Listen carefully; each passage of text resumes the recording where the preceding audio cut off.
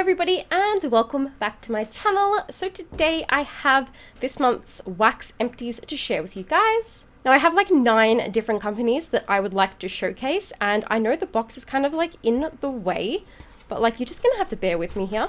And I know that last month, as in July's haul, I kind of had like a second camera set up to show you guys each different empty like up close. But it was just a lot of editing and I'm lazy. So I don't really want to, do any more editing than what I realistically have to do.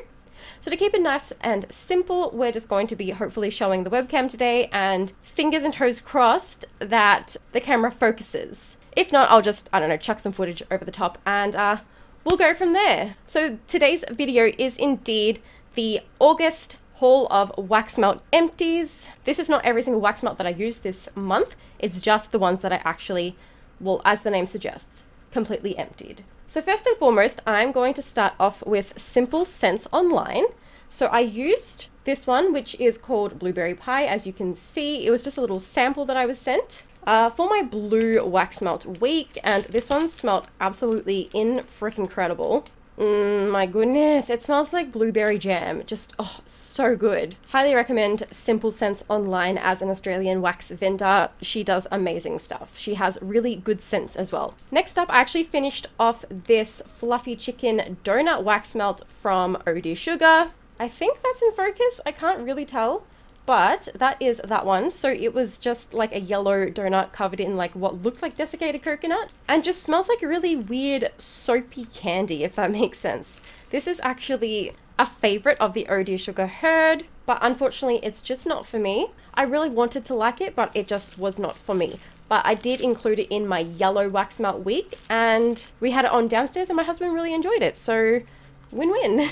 Next up is Maple and Wattle. So only one empty from Maple and Wattle this month. This one is the pumpkin cheesecake. Does not want to focus. Yeah, whatever. It focused for literally a split second.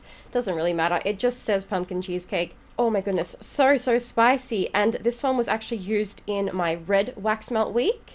Oh, so good. I love spicy scents. Honestly, just chef's kiss. I should probably clarify, I'm trying to go through the companies that I have only one empty of first, and then I'll go through the ones that I have multiples of. So next up we have Moonstruck Glow. So this one is a shot pot of champagne and strawberries. God, my webcam is such a loser. It doesn't want to focus. Regardless, this one was another one that I used for the yellow wax melt week. And champagne and strawberries is one of my favorite scents, so I definitely enjoyed this one. It was like a yellow wax with little pink, I was going to say sprinkles, oh my gosh, little pink glitter specklings on the top. It was really nice actually, I quite enjoyed it. Next single empty from a company is the Bohemian sample from Sweet Cherry Soda. There we go. Okay, so that kind of was in focus. Now Bohemian is kind of like Nag Champa scent. I don't know if I pronounced that correctly, but basically it smells like an incense burning, and I've never liked the smell of incense. It just, ever since, as long as I can remember ago, it's always just like it's just gone straight through my head and given me a really bad migraine. So unfortunately, this one didn't last long. It was probably maybe less than 10 minutes and I had to actually tip it out because I just honestly, unfortunately could not handle the scent of this particular sample. It's just not the fragrance for me. Okay, next up, I'll show the empties from A Little Luxury. So first up we have Frost and Snowdrops, and oh my gosh, this one has got to be my favorite for this literal entire month. Wait, no, it had to be my second favorite. Nope, my first favorite. Yep, definitely my first favorite. I have a second favorite in here too, but definitely Frost and Snowdrops. Oh, so good. So this one is, you kind of saw it there for a little quick second. It is described as an enticing blend of musk and sandalwood with delicate winter flowers. And you'd think that, given my history with scents giving me headaches and migraines and etc., that I wouldn't have liked a scent like this. But oh my gosh, it smells like Christmas, but like in a sweet kind of, I don't know how to explain it, but I'm just obsessed. I'm absolutely completely obsessed.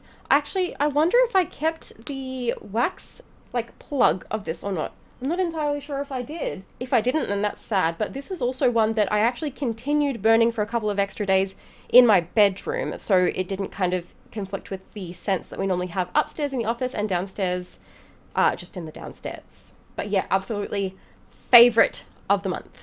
And then also from A Little Luxury, we had Nectarine and Mint. Oh, this one is so good. So fruity. I absolutely adore fruity scents. Hang on. If I like kind of hide it for a second and then pull it up really quickly, it'll go in focus. So 1, 2, 3. Oh, I wasn't holding it correctly. Hang on.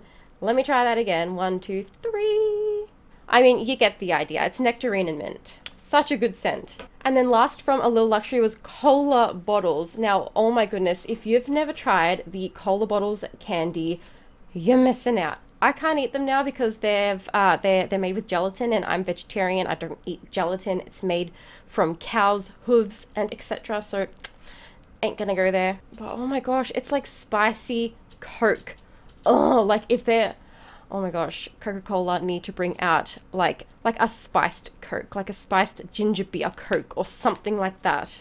I'm just editing and I realize that there was a such thing. Great English. There was such a thing as a spicy Coke. There was actually ginger Coke that came out a couple of years ago and I really loved it. But I want Coca-Cola to bring it back. So please, Coca-Cola, bring it back. I'm absolutely obsessed with all things spicy. Also super sweet as well. And this is one of my sister's favorite scents. Okay, next we're gonna do Scentsy. So I actually got through 3 of my shop pots this month, or sample pots, whatever you want to call them. But first up we have the Cashmere and Corduroy sample. This one I use for my red wax melt week. It doesn't really want to focus. But this one is actually my second favorite scent of the month. I should clarify, scent of the month meaning scents that I have personally used this month, not necessarily Scentsy scent of the months. Absolutely just, oh my goodness, just absolutely impeccable. And I definitely saved the wax from that one. Oh, it's just so elegant. I don't know what it is with cashmere type scents recently, but I'm just absolutely obsessed. It smells so good. Next up from Scentsy is Oh Snapdragon. So another one from my red wax melt week, and there is like liquid in there that's just kind of like moving around, which kind of worries me. And obviously, as you can see, it kind of leaked through the lid here as well. But this is the Oh Snapdragon sample pot. Oh wow, it actually kind of focused a little bit.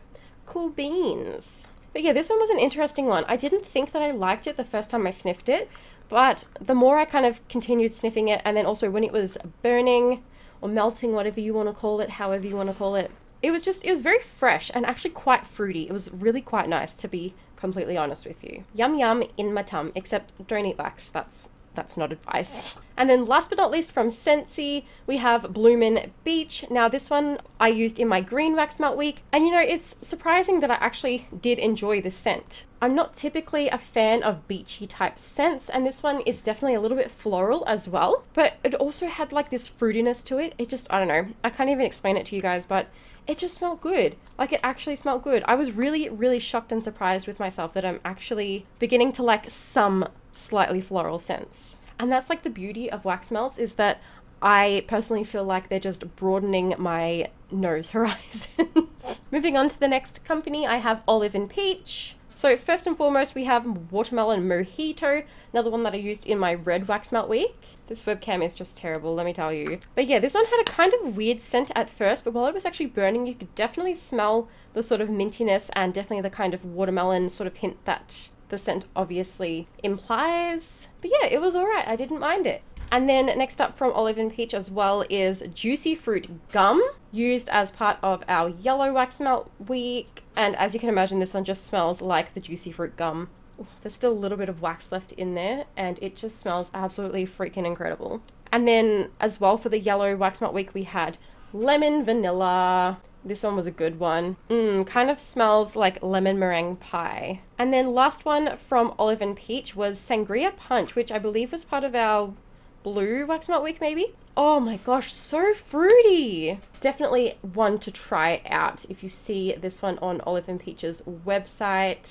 Great Great scent, love it, chef's kiss. All right, I'm gonna move the box down onto the floor now because we're on to the last company, which is Baby Got Wax. So I'm going to start off with Unicorn because I have 2 empties of the exact same wax melts. Now this is a house blend that Baby Got Wax, or rather the owner of Baby Got Wax, blended up herself. It's just so sweet and just, I can't even explain it. It's just so sweet and candy-like. And the reason why there's 2 empties is because I decided to have one going in the bedroom, one going in the office. So the entire upstairs smelled like Unicorn for the entire day. Really good scent. Highly recommend trying out their house blends. They're actually really, really good. Next up, we have Emotional Gangster, which is Minty Marshmallow. This one was part of our Pink Wax Melt Week. Along with Unicorn, that was also a pink one. Minty Marshmallow is one of my favorite scents from Baby Got Wax. Oh, it's so minty, but so sweet. Anywho, next up is another one from our Pink Wax Melt Week, and this one is Love on Top Vanilla and Pink Apples. The logo is really mostly gone, so I mean, there's that, but it is the Love on Top scent, which, as I just literally said, is vanilla and pink apples. It's a really, really good scent. It smells like fresh apples and basically nothing else. It's an apple scent that's actually really, really good. Sometimes with apple scents, they kind of smell a little bit chemically, but this one, nah, just all sweet. I love it. I don't even have words anymore. Okay, and then the last one, the very last one that I have to show you guys today is, of course, from Baby Got Wax, and it's another one of their house blends. So this one's called Maui Dreaming. I don't remember what color this one was. Maybe pink as well, or maybe yellow. Maybe it was part of our Yellow Wax Melt Week, but it had like a little dollop of pink in it, and then the wax kind of went orange, but I still used it for the Yellow Wax Melt Week regardless. Had some really cool glitter on top. You can probably see some in the lid there. Lovely colorful glitter. Oh, and it just smells like cocktails on the beach. Like, it just smells, oh, as I said before, definitely go ahead and try the Baby Got Wax house blends because they're all really good. And here's everything in the box. Now guys, if you enjoyed today's Wax Melt Empty haul, please remember to subscribe if you haven't already, as well as clicking the little bell icon next to the subscribe button to be oh my goodness, wow, sorry about that. To be notified every single time that I upload a brand new video. And you guys, if you enjoyed today's video in particular, I do encourage you to go ahead and click the like button, as that really does help me out, and let me know in the comments down below what you'd like to see on my channel next. Thank you all so very much for watching, and until next time, bye bye.